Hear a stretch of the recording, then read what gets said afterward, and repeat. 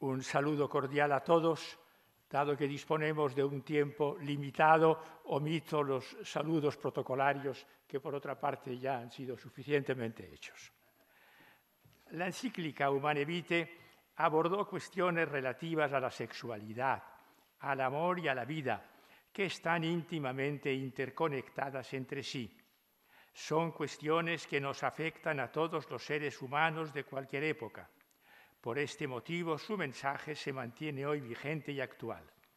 El Papa Benedicto XVI lo expresaba con estas palabras: lo que era verdad ayer sigue siéndolo también hoy.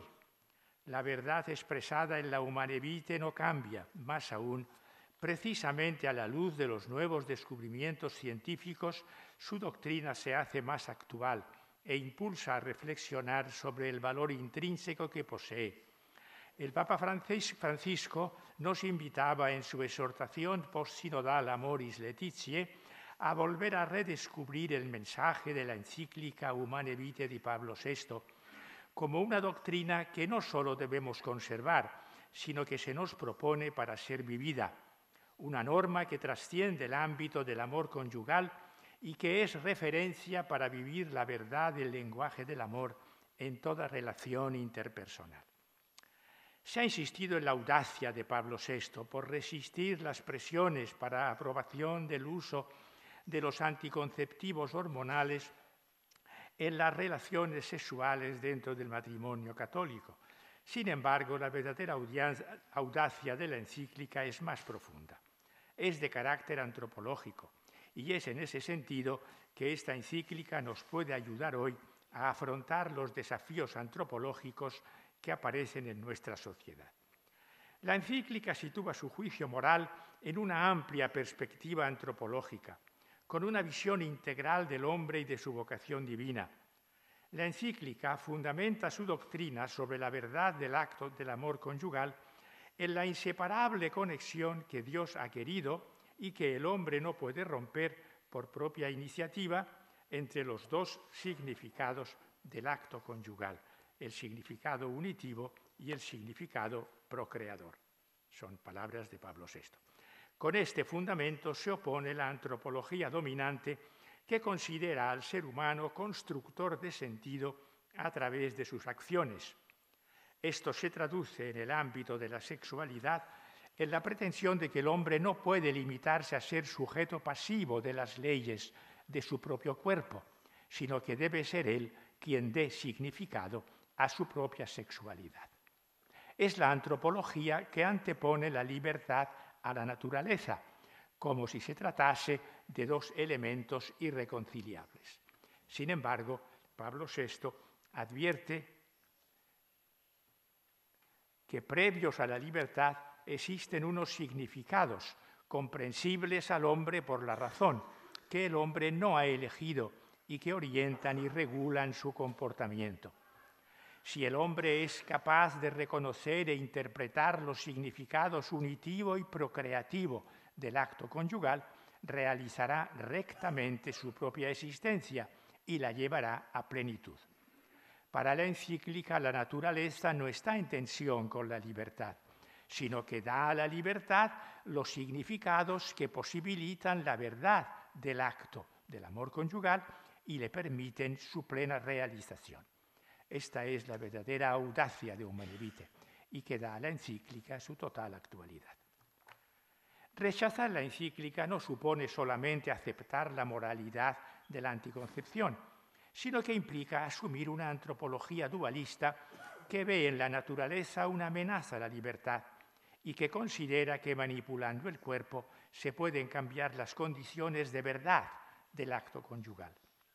La posibilidad de un amor con sexo pero sin hijos derivará en la realidad de un sexo sin amor, que no solo ha producido una trivialización de la sexualidad humana, sino que ha provocado una transformación de la comprensión de lo que es la intimidad sexual y de lo que son, a nivel social, las relaciones sexuales.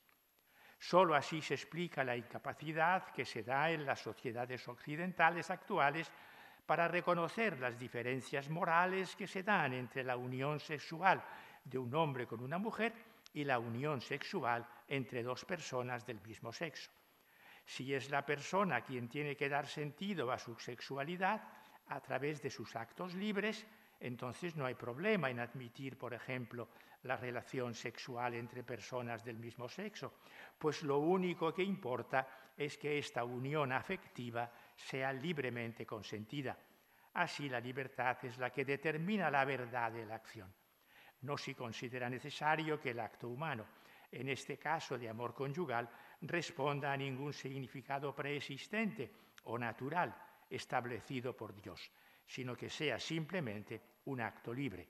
La encíclica se opuso a esta antropología y supo adelantar los problemas que de ella se derivan con visión profética. El rechazo de la encíclica no solo ha afectado a la visión del amor y la sexualidad, también ha afectado a la percepción del propio cuerpo. La antropología anticonceptiva es una antropología dualista, lo hemos dicho ya, que tiende a considerar el cuerpo como un bien instrumental y no como una realidad personal. La expresión que da título a este congreso, "Mi cuerpo me pertenece", recoge ese carácter instrumental del cuerpo, ese dualismo, donde el cuerpo queda reducido a pura materialidad y, por tanto, a objeto susceptible de manipulación. Esta cosificación del cuerpo no solo supone una pérdida de la verdad del amor humano y de la familia, sino que ha producido una disminución de los nacimientos y una multiplicación del número de abortos. El rechazo a la indisolubilidad de los dos significados, que proclamaba la regulación de la natalidad con el uso de los anticonceptivos, ha evolucionado en la manipulación artificial de la transmisión de la vida a través de las técnicas de reproducción asistida. Primero se aceptó una sexualidad sin niños y después se aceptó producir niños sin el acto sexual. La vida fabricada ya no se considera por sí misma como don, sino como producto, y pasa a ser valorada en función de su utilidad. Esta utilidad, medida en funciones concretas, es lo que se denomina ahora calidad de vida. La calidad de vida se convierte así en un concepto discriminante entre vidas dignas de ser vividas y vidas indignas y que por lo tanto pueden ser suprimidas, abortos eugenésicos, eliminación de personas con discapacidad, etc. Todo ello edulcorado a veces con una cierta compasión hacia las personas que se encuentran en estas situaciones. Esa manipulación del cuerpo, propia del relativismo moral y presente en la antropología anticonceptiva, está presente en dos ideologías actuales, la ideología de género y el transhumanismo. Las dos parten de la premisa de que no existe ninguna verdad que puede limitar la implantación de sus postulados ideológicos. De nuevo, la libertad se coloca en contraposición a la naturaleza. Esta exaltación de la libertad, sin relación con la verdad, hace que ambas ideologías presenten el deseo y la voluntad como los garantes últimos de las decisiones humanas. Por eso la continuación de la frase "mi cuerpo me pertenece" será "hago con él lo que quiero". Este "lo que quiero" es la expresión del solo deseo como garante de la decisión moral. Pero es precisamente el propio cuerpo humano el que aparece como un obstáculo, como un límite a la realización del deseo. Si la ideología de género pretende que los ciudadanos construyan socialmente su propio sexo a partir de una supuesta neutralidad sexual, entonces debe negar una verdad antropología básica, como es el dimorfismo sexual, varón y hembra, propio de la especie humana. Y por eso la ideología de género niega que la identidad de la persona esté relacionada con su cuerpo biológico. La persona no se identifica no por su cuerpo, el sexo, sino por su orientación. Se borra toda relación con el género binario para proclamar la diversidad sexual. De la misma manera, en el transhumanismo, la persona queda reducida a su mente, o mejor dicho, a sus conexiones neuronales como soporte de su singularidad. La singularidad es ahora la esencia de la persona sin el cuerpo, que la identifica y que puede ser transferida a otro cuerpo humano, a un cuerpo animal, a un cyborg o a un simple archivo de memoria. La ideología de género y el transhumanismo son expresiones de esta antropología rechazada por Humanae Vitae, que niega al cuerpo su carácter personal y lo reduce a mero objeto manipulable. La identidad cultural, social y jurídica de la persona no está intrínsecamente ligada a su masculinidad o feminidad. Su identidad personal se basa ahora en su orientación, es decir, sin conexión con el propio cuerpo y sin relación con el cuerpo del otro, sin relación con el sexo opuesto. Es una antropología que ha separado la vocación al amor de la vocación a la fecundidad. En este sentido, es fundamentalmente una antropología ahistórica, que busca solo el momento presente, una antropología del carpe diem. En esta antropología, el cyborg aparece como su realización plena.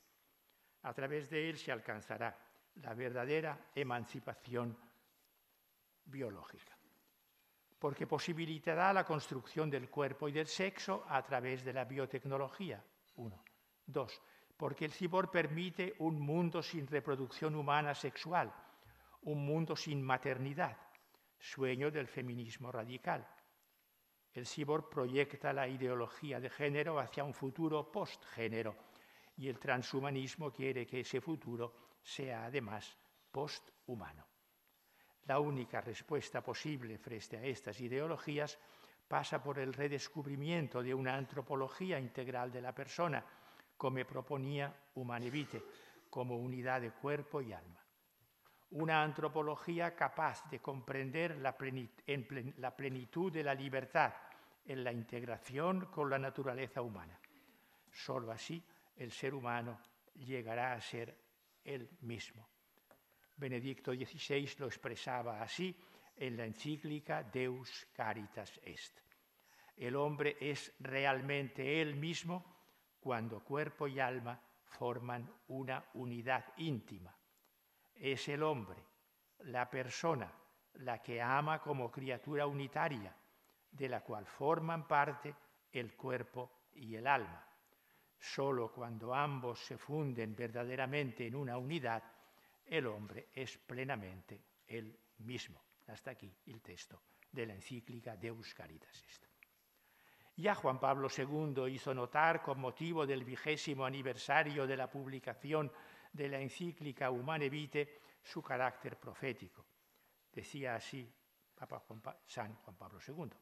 Los años posteriores a la encíclica, decía Juan Pablo II, a pesar de la persistencia de las críticas injustificadas y de silencios inaceptables, han podido demostrar con claridad creciente que el documento de Pablo VI fue siempre no solo de palpitante actualidad, sino de un rico significado profético.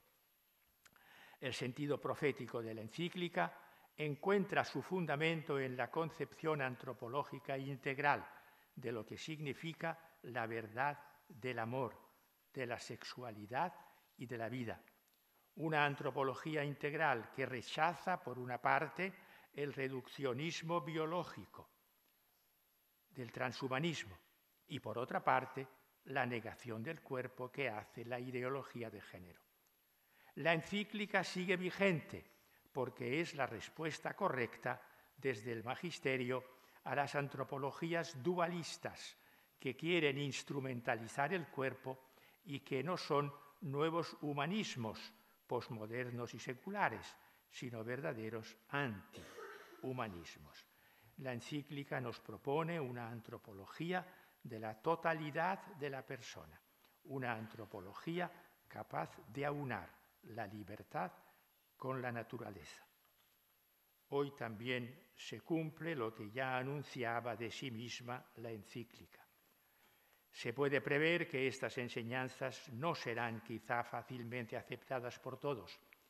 Son demasiadas las voces ampliadas por los modernos medios de propaganda que están en contraste con la voz de la Iglesia. A decir verdad, esta no se extraña de ser a semejanza de su divino fundador, signo de contradicción, pero no deja por esto de proclamar con humilde firmeza toda la ley moral, tanto natural como evangélica. También nosotros, en medio de nuestro mundo, estamos llamados a ser signo de contradicción, proclamando con humildad y firmeza la verdad del ser humano, del amor, de la sexualidad y de la vida. Les deseo una buena continuación de este Congreso. Yo, por desgracia, por exigencias del trabajo, les tengo que dejar, pero en fin, les acompaño también con mi oración en este día. Muchísimas gracias.